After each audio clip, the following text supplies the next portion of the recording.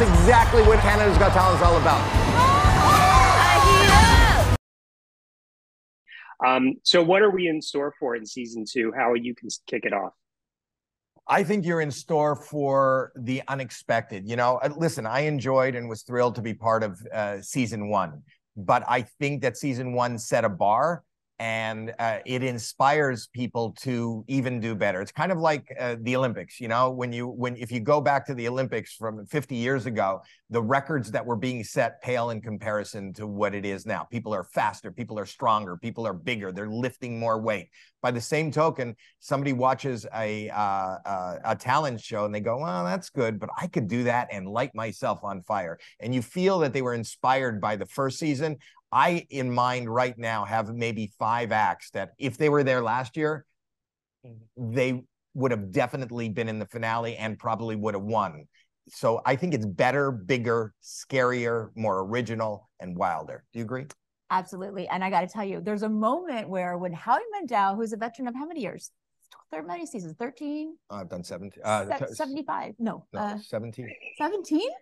Well, if you include this one. I mean, it's a lot, right? So my point is he's seen a lot of talent, a lot of acts.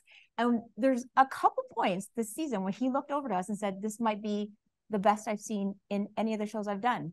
So as a Canadian, how proud are we to know that that's our platform? Were you there for my golden buzzer? Were you there for my golden buzzer? I wasn't. Okay, my golden buzzer this year, I'm not giving anything away, is well, my golden buzzer is go ahead. Your golden buzzer is amazing. Is amazing. But my golden buzzer, it's something you've never seen. I didn't know what I was looking at. I didn't know what I was hearing. Yeah. My jaw just dropped. And, you know, like she said, I should be jaded. I've seen a lot. I have never seen anything like this. I cannot wait. And I'm so excited that moment for me happened in Canada on the stage at Canada's Got Talent season 2. What is it about the golden buzzer in your gut when you know you got to press the button? Because you can only press it once. I'll tell you, as a newbie coming on, it was nerve-wracking. I thought, oh my God, how will you know? What if all these acts go by and then you're not sure? So that gets dwindling to the end and you haven't picked it and you have pressure. And Howie, it was great. He took me aside and he said, look, you're just going to feel it. And truly, it really is this moment where you absolutely feel it. It's a full body experience.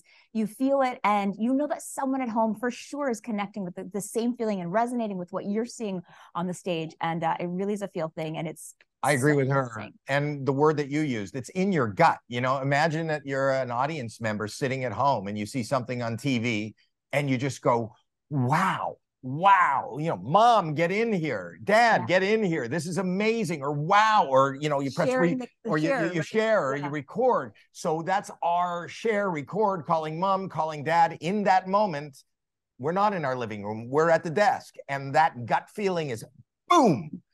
And we get to see our feeling come to life with golden confetti. It's amazing and messy.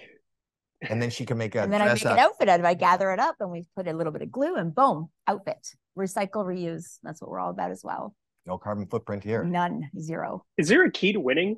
I mean, how are you've judged on so many different iterations and seasons. Is there a key? Is there a route somebody could take that could get them to the finale and maybe even win? I do believe that there is a way to win. And listen, it's anybody's game and anybody could win.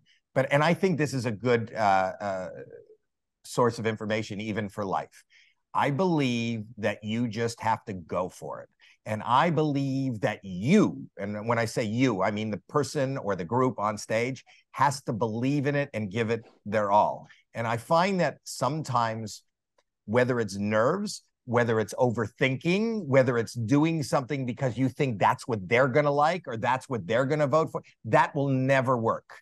But if you totally commit to something and you know that it's great, we as an audience will believe that it's great.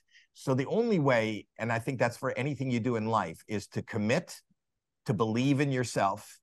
And until you believe in yourself, nobody else is going to believe in you. Oh my goodness. Oh.